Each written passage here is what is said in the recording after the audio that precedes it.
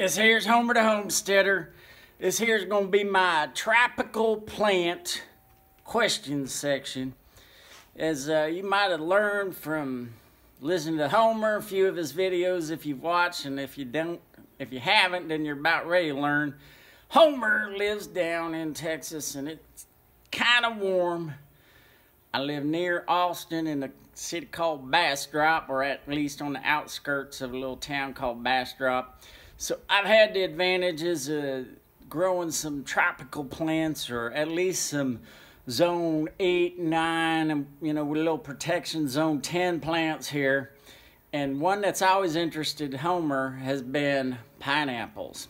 And he loves grapefruits. Now, Homer's getting ready to move up to Michigan, and we do plan to put in a greenhouse. And so I'm hoping that these starts I got here can translate into long-term growth, that I might actually get some more fruit off, or at least let this fruit develop.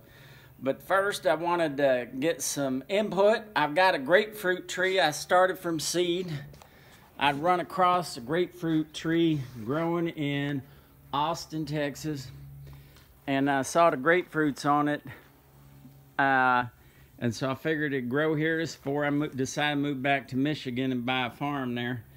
So as you can see, I had planted it in. I told you a couple times I'm crazy with my seeds and trying different things. I planted in here with my pineapple, but in the last couple days, something had been eating the leaves. And I'm wondering if you all got any input on what might eat grapefruit leaves, tree leaves, and the like.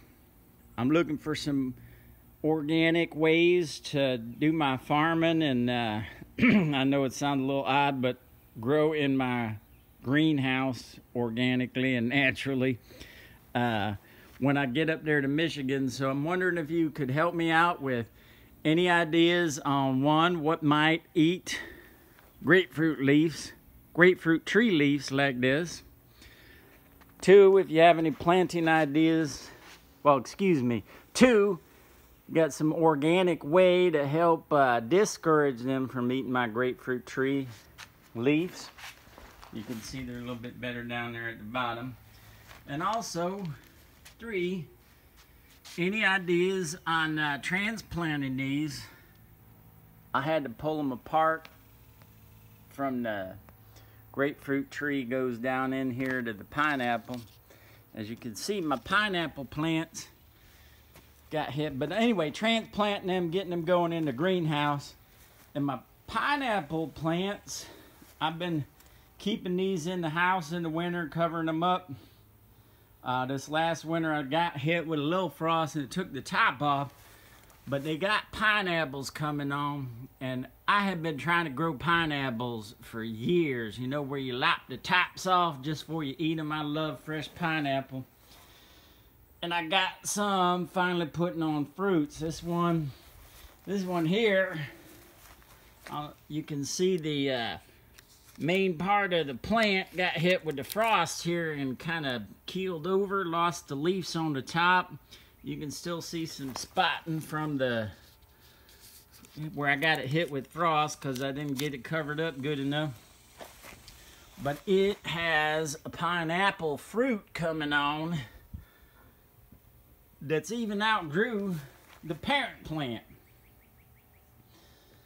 So it's gonna be, when I get up to Michigan, get these in a greenhouse. You got some thoughts on transplanting them, some ideas about making greenhouses big enough to grow a grapefruit tree, and any ideas on keeping it warm. We're kind of considering where you put down in the dirt some different pipes and stuff to recirculate the air through, and also some ideas on fans that take the heat out of the top of the greenhouse, put it through pipes down in the ground during the day, maybe even a pond or water tank to hold that heat in, and then let that heat dissipate during the night on those cold Michigan winter nights. But anyway, this here's my start on tropical fruit section. for a greenhouse up in Michigan. Loves me some tropical fruit. And also, I'd like your help on what might eat a grapefruit tree leaves like this. And then any organic ideas on how to help discourage whatever it is from eating my grapefruit tree leaves. Anyway, it's been Homer the Homesteader. And Homer wants to know some organic ways to discourage insects from eating that there grapefruit tree leaves. Homer wants to know what it might be eating his grapefruit tree leaves.